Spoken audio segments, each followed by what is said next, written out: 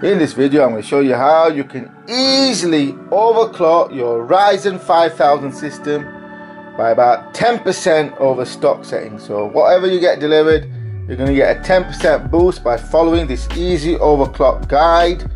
So this system's got a Ryzen 9 5950X. That's a 16 core monster processor. And the first step will be that you need some benchmark software, and I use Cinebench R20. It's free. There's R15 and R23, but I've always used 20. So the first thing is to go type it into Google, Cinebench R20 download, and download the software so you have a base reading of how your system performs to compare it against when you overclock it using this easy guide. I've also got hardware info. It's not necessary to have this software, but it does allow you to monitor your system. Like, it produces nice graphs to keep track over the system over time, and a table, and it's free hardware info, so you could look at that, but it's not necessary. I've got it to show me the average clock of the CPU, the die temperature, so I know how hot it's getting. Currently at 35 degrees idle. CPU coolant temperature, that's the 360mm rad in this system. And the radiator fan, one of the radiator fans has got 3 on them. And how much power the CPU is using. Currently around 50 watts. So it's idle and it's powering these 3 screens via its RTX 3080 graphics card. So you've downloaded the first step, which is the software, and now is to run the first benchmark. So here we go. That's step 1 done. Download and run your benchmark software if you've not already got one. Now, there's lots of software out there such as AMD 64, but I prefer R20 because I've used it for years, and it doesn't put any overhead on the system, so it gives you a good baseline. Like I say, I've got a lot of apps open because I've been using the system, but it will give a good base reading to compare against. Oh, the CPU's gone up 3.7 gigahertz. Watts, peaked at 123 watts. Everything else is, the temperature went up to 59 degrees maximum, and we've got a baseline reading for this 5950X of 9,223 points. So that's the baseline score of this system. Now, if this system was fresh install, no software running, nothing, then this score would be around 9,500. So obviously it's a little bit lower because I've got programs open, browsers, a couple of browsers, Excel. I've even got obviously got this monitor hardware info and other software running in the background, light software, not heavy. But we're gonna boost that by 10% now. I'm going to show you step 2. So step 2, again, go to Google and type in AMD Ryzen Master, and that will lead you to the download page for the Ryzen Master software. And click download, and you'll be prompted to install it, and you'll get a little warning message when you start it up. Click OK, warning, you know about warranty, but don't matter about it because you're doing simple overclock. Click OK, and with the Ryzen Master there, it jumps to this screen. Let's move it over to the middle screen. So step 2, you've downloaded Ryzen Master, and what do? Well, this is what you do. It's currently set to default, and also if you notice, you've got temperature and other gauges at the top, wattage, so you don't need separate monitoring software.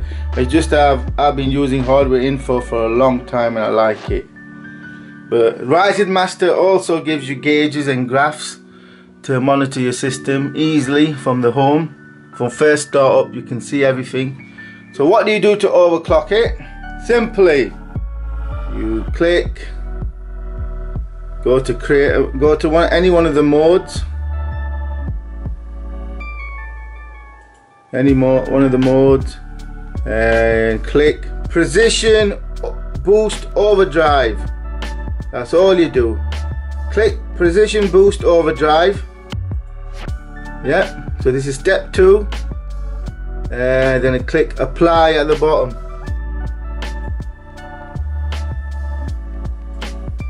Yeah, it's done.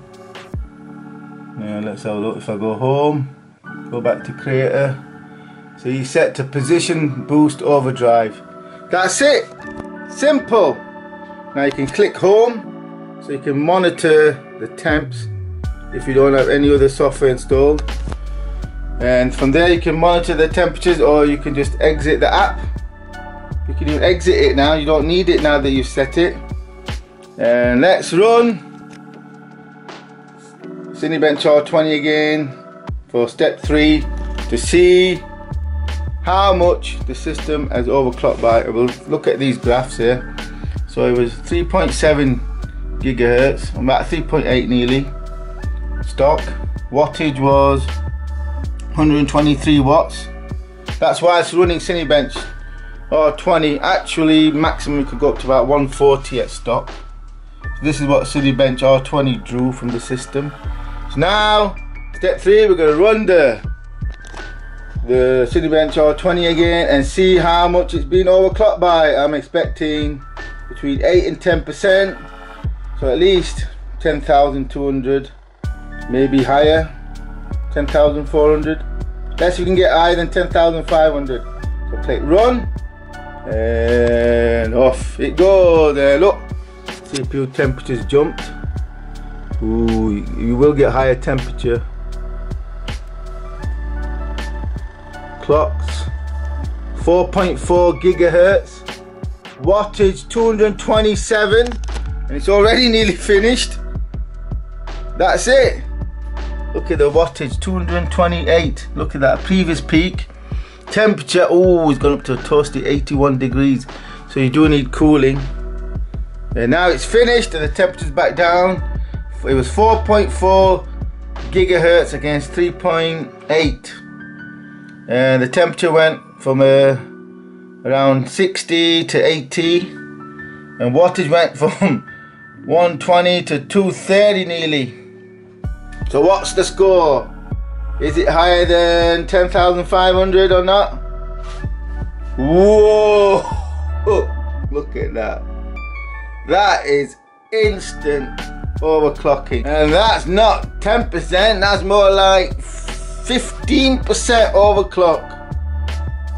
So this system is now overclocked by 15%. Like I say, if it was a fresh install, I'd probably be getting 9,500 to 9,600. But if it's a fresh install, this score would be higher. It'd be around 10,800. So I've got between 12 and 15% overclock just by hitting that button, Precision Boost Overdrive. Now you can do it from within the BIOS. In fact, what you could do is take the settings that it's using and put them into the BIOS. That's what I would do. That would be the next step, step 4. Activate Precision Over Boost in your BIOS. But you can, I'm showing you how to easily overclock your system without rebooting, without going into the BIOS. And there's the results. The system's fine. The Ryzen processor can go up to 90 degrees, so it's well below the max, 81. Obviously that's under full load. You're not going to be under full load most of the time. And the cooler managed to control it well. Wattage jumped, that's where the heat comes from, the wattage. That's why I like to monitor watts. That's a better indicator than the rest basically. Higher the wattage, the more temps you'll get. And there we go. We got 4.4 boost just by hitting one button in Ryzen Master. That's your easy 3-step process to overclocking. Can't get any easier. So there are advanced options in here. You know, you can go to the advanced settings and continue. There's auto overclock and there's manual overclock, but I'll leave that for another video. For now, stick to the easy, safe overclock, which is position over boost from Ryzen Master. Like I said, the next step would be to boot into your BIOS and activate, say, position boost overdrive in your BIOS and XMP for your memory. That would be the next step, but this is an easy 10 to 15% boost for your Ryzen processor. Whatever it's running now, you'll get a boost of between 10 and 15%. I think about, if my maths is correct, about 14.5% boost. Yeah, and it's the exact same system, nothing's changed, nothing. All I did was activate, click that button, position boost overdrive, and it's running nearly 15% faster, 14.5%, just by clicking one button. The reason why it's running, because it's increased the wattage from 120 to 230. That obviously results in a higher temp, 81 against 60. That's the price you pay. That's why you need good cooling. The gigahertz max average clock speed average clock went from just below 3.8 to just above 4.4. That's what you get when you use position over. Now you can do a single core test. They will probably fall slightly. So that's the price you pay, and you get all core overclocks. But it's back to normal operation, like you're saying. It's not like you boost it permanently. The system operates as normal, but it's got that extra oomph in it, 10% boost, extra peak for when you need it. Not even the wattage is back to normal. 44 watts, idle. This is why I like hardware info. It's easy to monitor your system. I'm sure Ryzen Master's got graphs in it as well. And when you go through the various settings. But for now, easy overclock is with Ryzen Master. That's a 3-step process. Number 1, download a benchmarker. Any software, any will do. I use R20 because I've been using it for years and it's easy. It's not a load on the system like some. So you have a base reading of what your system's like, which was 9228.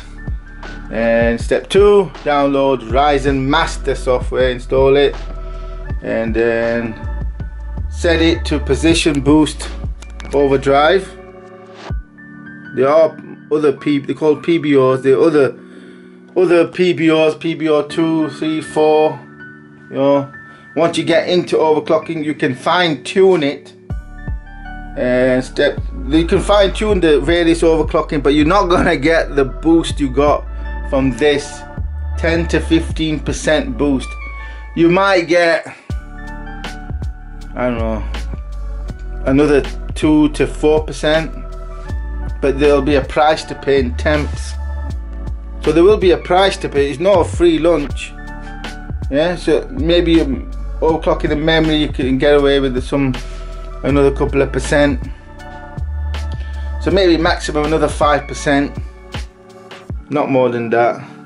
But this is the easy overclock. And plus you're gonna have a lot of headache fine-tuning it, because to determine where the system's stability lies. Here it's completely stable. Didn't even have to reboot. Just download it, run it. That's it. And then step 3 is, of course, you have to run the benchmark software again to see the results. And this one's got 14.5%. Just by clicking one button, this system is now 14.5% more powerful, faster under maximum load than it was.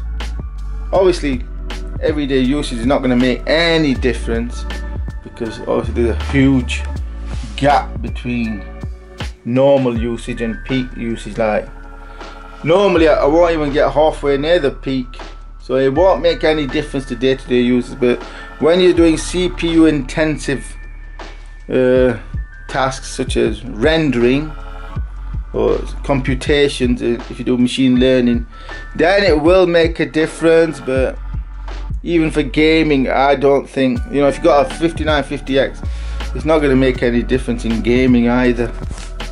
I mean, you know, maybe if you got a 6-core processor, it might. For a 16-core processor, it's not going to even affect gaming.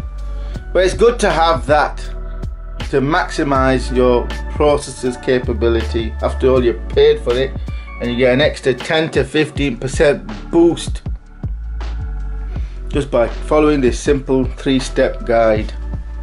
Download benching software, or if you already got it installed. 2, download Ryzen Master and click Position Boost Overdrive. And step 3, run the benchmark software again and look at the results. See, that was 9228 just a few minutes ago. Now it's 10.567, and you can go into the world of overclocking, fine tune it, and you'll probably get, if I fine tune this system, you know, not using stock settings, like fine tune memory and per core overclocks and whatever, and getting the best cores to run to right settings on the best cores, and I probably could get over 11,000, probably 11,200, something like that. So you get a, you know, decent boost, maybe 4 or 5% extra, but that's going to take work, and there will be a price to pay in temps. And it's the system instability, you know, the hotter it gets, the less stable the system gets. The higher the clocks, the less stable. This is safe. 4.4 is safe. At a push, you could probably get this stable to 4.6. Above that, and you're going to be unstable. System's going to be prone to instability. Above 4.6, then it obviously depends on silicon quality, how good your processor is. With Position Boost Overdrive, I think this is a fair CPU. It's not one of the bad ones. Look at, see, that's what you look at the temps for. See how high, you know, the temps get. It's not 81. You got some room there for at least another 100 megahertz, 150. So I could probably get this to 4.55, 4.6 even. I don't think it's go above that.